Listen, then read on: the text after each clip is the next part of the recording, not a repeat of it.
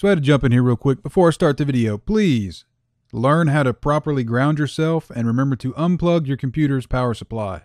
Okay, so you've looked up this video because you've got an older computer. You're getting one continuous boot loop, and in this case, it's one long beep. Well, that means memory. Now, on this particular instance, it was my old AM2 socket AMD board. Now, it also had DDR2 memory. What's happening is with that one long continuous boot loop beep is it means you have a memory error, like I said. So how would you fix that? Number one, take out one stick of memory and swap them. Try booting with one stick and then boot with just the other stick. If that doesn't work, your next step's going to be what I had to do. Now, first of all, take out your CMOS battery because you can jump the pins, but in my case, as old as the system is, you're going to want to clean the battery and you're going to clean the receptacle, the socket for the battery. You want to clean it with isopropyl alcohol, hopefully 92% or above.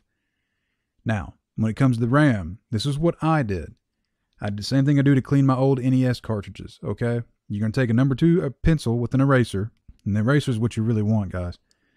Very lightly, with even pressure, take the eraser, and now, of course, if you got a lot of crap on it, you want to rub that off on a piece of paper first, but you want to get the clean eraser, and just light, even pressure go over the sides of the pins on both sides, just real light and easy. And what you're doing is you're actually picking up some of the corrosion or dust or whatever's on that.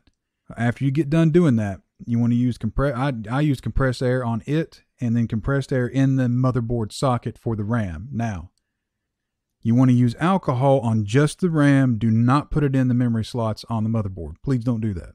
Get a Q-tip, get your alcohol, and go light over these pins again and let it dry.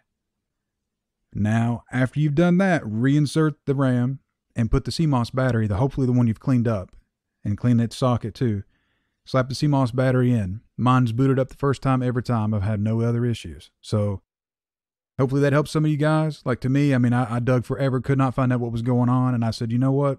I'm just going to look at the actual pins. And they looked fine. They looked fine. But like I said, I just got done working on my NES. Long story short, that's what the issue was. There was a bit of just slight corrosion on the pins. Weren't getting a good enough connection. I hope that helps you guys. If it has, thumb up. If it's still having an issue, leave me a comment. Hopefully we can get some kind of resolution. Y'all have a good one.